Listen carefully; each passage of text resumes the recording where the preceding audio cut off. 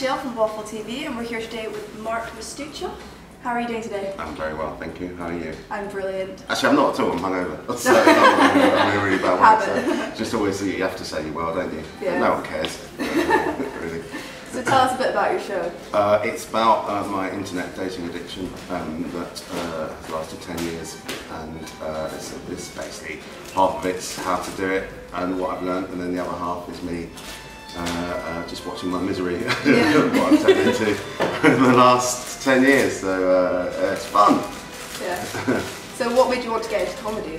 I didn't want a proper job, and I'm quite lazy, so I thought, well, working 20 minutes a day would be a lot better for me and work out quite well. So yeah, that's my thinking behind that. And you were a finalist in the 2011 BBC New Comedy Awards, weren't you? Yeah. Tell us a bit about that.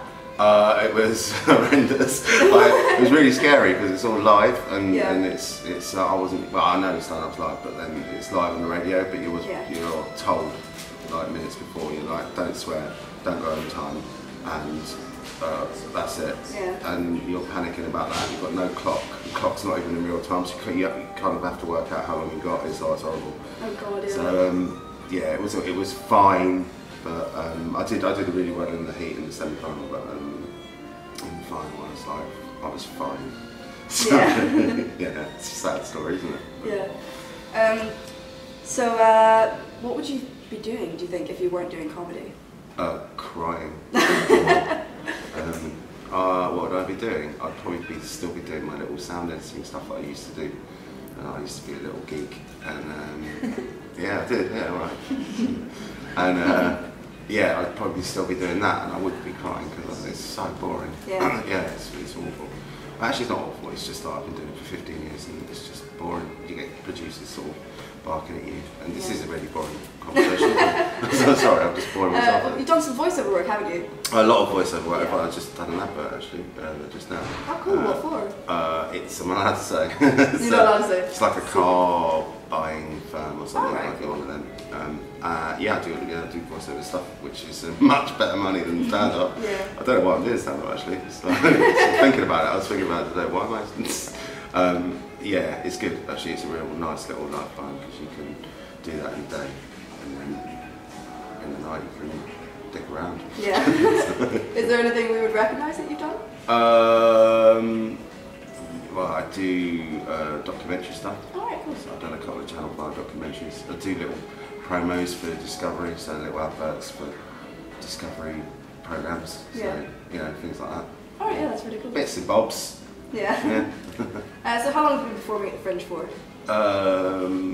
This year, or just how many have I done? I've done how many 4. years and how many shows have you done? I've done 4. Well, this is my first solo, but like I did a two-hander a couple of years on the trot, and then I did the Pleasance Comedy Reserve thing, and then I had a year off last year because I had loads of gigs abroad. I thought that's much nicer.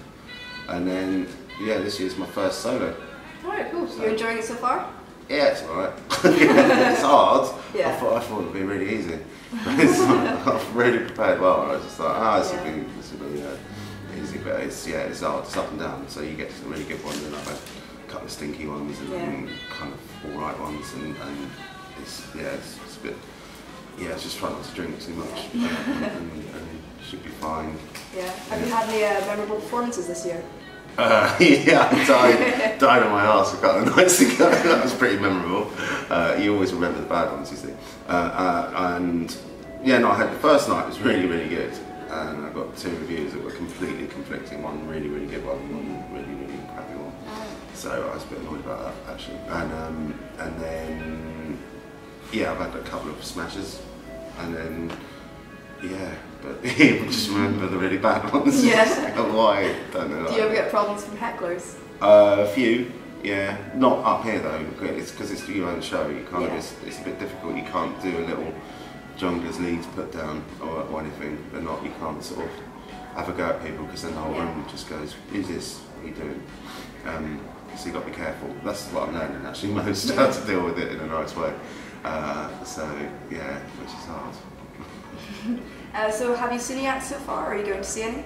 Yeah, I've seen Paul F. Taylor, who is absolutely, I would say that's my favourite show, the Paulie Show, and Rachel Stubbins is excellent. Who else was? I haven't really seen much because I'm saving it for next week because I thought, and also I've been getting drunk as well, so I've been up in time. And obviously Nick Helm's very good as well, and David Trent I'd recommend, but I'm going to go see that next week. Yeah. Yeah, so why should people come and see your show? Why? Because it's very informative, especially if you've done internet dating. There's a few tips and everything, and it's very funny, and there's lots of silly little slides as well to look at. And yeah, it's a little eye opener if you haven't done internet dating, and then you can see if you like looking at little mental breakdowns, you can come see my show.